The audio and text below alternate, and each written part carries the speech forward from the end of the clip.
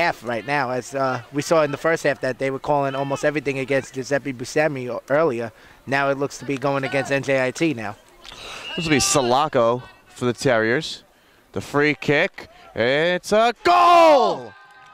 And who puts it in but Javier Gonzalez after he takes a first half hiatus.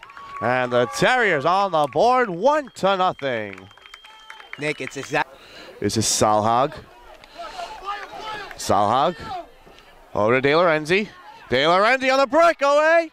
Goal! Nick, it's like we said in the beginning half. St. Francis is not a first half scoring team, but they have come out with authority in the second half, scoring 2 goals. I guess it was Alessandro. Well, I thought that was Jeff. Oh well, I saw the 8.